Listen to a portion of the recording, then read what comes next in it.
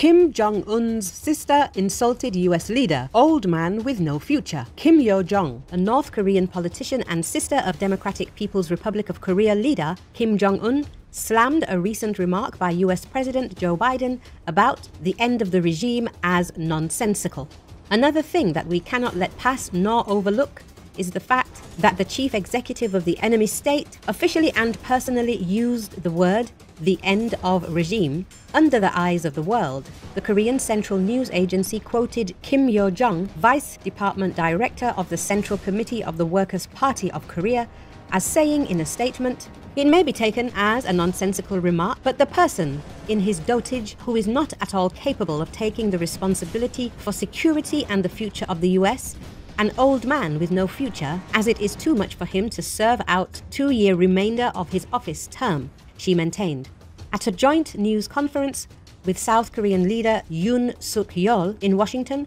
earlier this week, Biden said that a North Korea's nuclear attack on the United States and its allies and partners would result in the end of the ruling regime in Pyongyang. The incumbent occupant of the White House reiterated that he had absolute authority as commander-in-chief and the sole authority to use a nuclear weapon. However, he said that the US had no intention of stationing nuclear weapons on the Korean peninsula. Besides, Kim Yo-jong said that the Washington Declaration that established a US-South Korean nuclear consultative group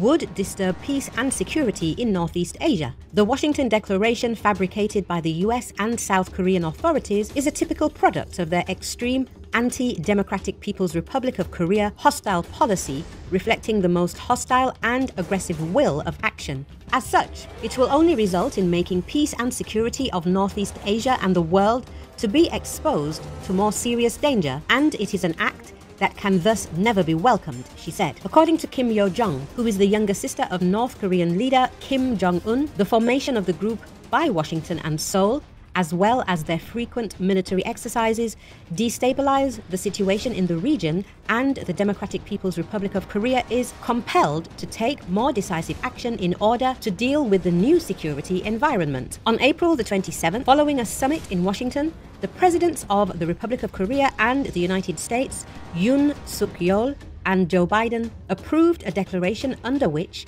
South Korea affirmed its commitment to nuclear non-proliferation, while the US pledged to provide information on strategic and nuclear planning.